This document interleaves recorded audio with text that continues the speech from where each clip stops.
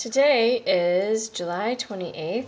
And our butterfly is hatching. Julia went out. Ooh! Julia went out into the commons and she got this Monarch caterpillar. Hey, I found it. Eddie found it. And then we found it and Julia and Eddie got it and they brought it back. We saw it.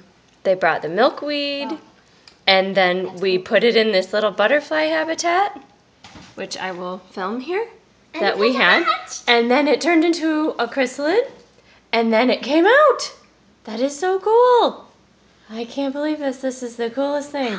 It's a monarch butterfly, and it's still kind of wet, but you can see its color. And now now Dad can see it, the video when he gets home. Wow. That is just so cool. Wow.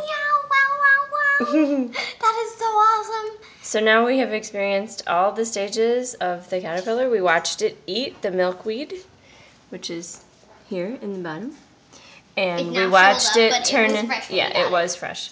And we watched it hang in a J from the top, and you can see on this chrysalid there's gold, which is very unique and special. No one knows why they do that. Yeah, and there's gold like up here, this little line of gold, and then there are also gold flecks. On the chrysalid. Let me see if I can get it. Yep, they're down at the bottom. There's a gold fleck on the bottom of the chrysalid.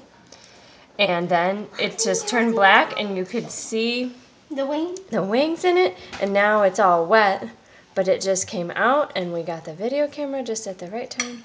That is just marvelous and a beautiful example of God's creation. Thank you, Lord, for letting it hatch while we were home. In Jesus' name, amen. Amen. And we just prayed, and I prayed that it would hatch because we've got errands to run today, and then like 2 minutes later it hatched. Wow. Probably less than that, probably more like a minute later it hatched. So God answered our prayers. I'm so excited because we've been watching this all morning and waiting for it. And I'm just so happy that it came out.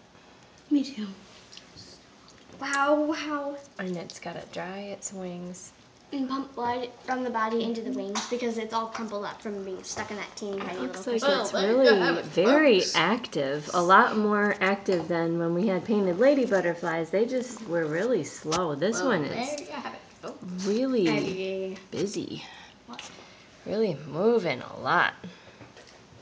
It's just excited to go somewhere. I hope you don't fall. Just stay on your chrysalid. Okay. Bye-bye. Bye-bye.